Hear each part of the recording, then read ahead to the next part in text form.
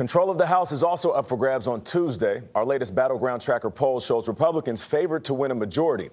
But there are a lot of close races, including one in Virginia involving a member of the January 6th committee.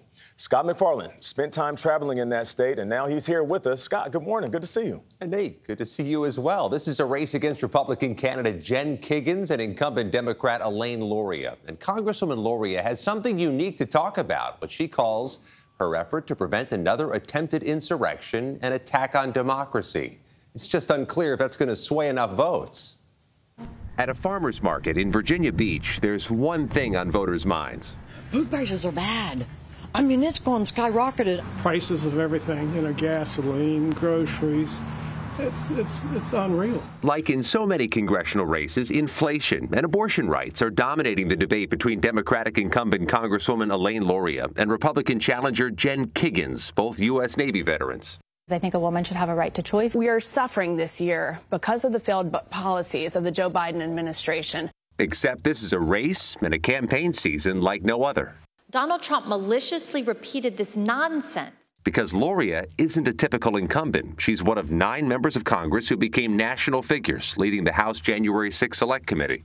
Our hearings have shown the many ways in which President Trump tried to stop the peaceful transfer of power. Her opponent slams Luria for focusing too much on the investigation. So I think it shows that she's out of touch with this district. Being on the committee is out of touch. So focusing on January 6th, making that a priority, and using her celebrity on that committee to do things like fundraise. And I just think it's out of touch with what the voters of the 2nd District are really caring about right now. Luria strikes back, criticizing Kiggans for questioning Virginia's 2020 election results, as State President Biden won by 10 points. Is there any political peril to being a face of the January 6th committee in one of these toss-up, evenly split districts? Honestly, I don't care.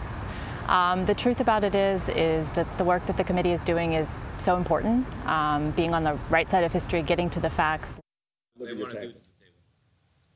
But 3 of the other 9 members of this panel are going to be gone at the end of the year. 2 are retiring. Congresswoman Liz Cheney, as you recall, lost her primary in Wyoming. This was a wedge issue, her service on the committee.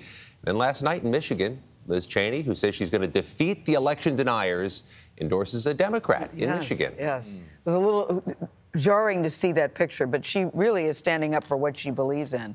But it's interesting when you talk to voters, emotions are so intense on both sides. Everybody feels very strongly about this election. There we are in Virginia Beach, where they have strong thoughts, as you say, but they bring up inflation. They bring up the grocery prices. They bring up the gas prices. I mentioned the January 6th committee. They're all familiar with it. Yeah. But that's not top of mind for them. One thing affects you today, the other thing may affect you down the line. Right. It's immediate versus long term. Scott, it's always good to have you in studio. Thank you.